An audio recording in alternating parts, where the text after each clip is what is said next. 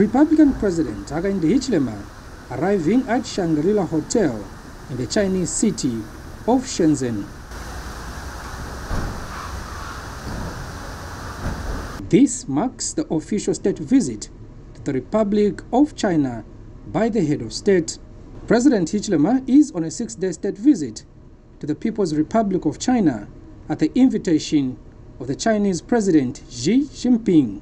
At the hotel, the president was welcomed by local government and rural development minister Gary Nkombo, tourism and arts minister Rodney Sikumba, transport and logistics minister Frank Tayali.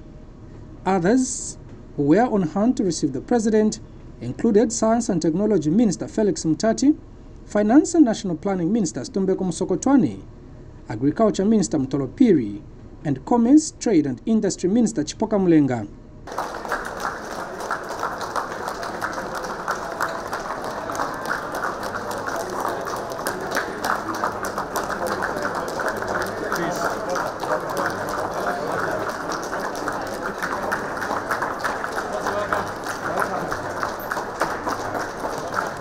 According to the Ministry of Foreign Affairs and International Cooperation, the President's visit to China is significant as it is aimed at reinforcing the excellent long-standing bilateral relations and cooperation between Zambia and China.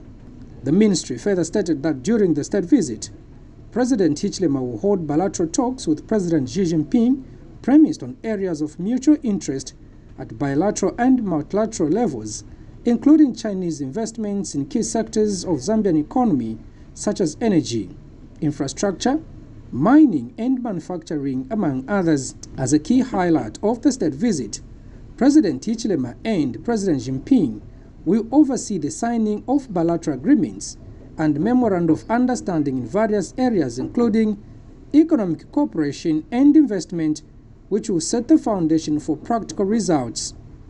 The President is also expected to hold meetings with key policymakers including the Chinese Premier, Chairman of the Standing Committee of the National People's Congress, and the respective leadership of Shenzhen City, Jiangxi Province and Fujian Province. The President is expected back in the country immediately after his official business in China. Kalan Mochima, reporting for Zanis, Shenzhen City, China.